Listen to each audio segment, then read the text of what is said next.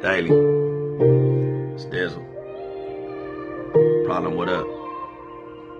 Shit, and that broke my heart. Look, I pick my kids up on Friday after school, then take them back on Sunday in the afternoon. So technically that's like a day and a half. I know it's not a lot of time, but we making it last. I try to make them laugh every time they hear so they don't cry. On the freeway to drop them off with tears in their eye. Like, please, Dad, I don't want to go. You promised I could spend the night if I make honor roll. I said I know when I see that you got straight A's. But the judge and your mama didn't grant me 8 days. I only get 2. And what make it worse is sometimes when I get your brother, I can't even get you.